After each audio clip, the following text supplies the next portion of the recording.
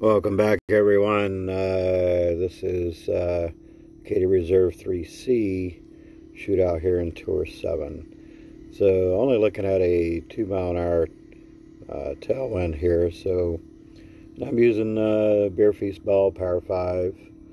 Got a lot of side spin. Don't really need to utilize all of it. But anyway, going with about 4 bars backspin and 2.5 right side spin there. So I'm going to draw back 2 rings,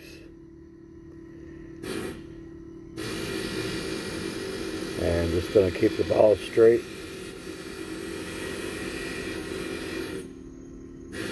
Perfect shot.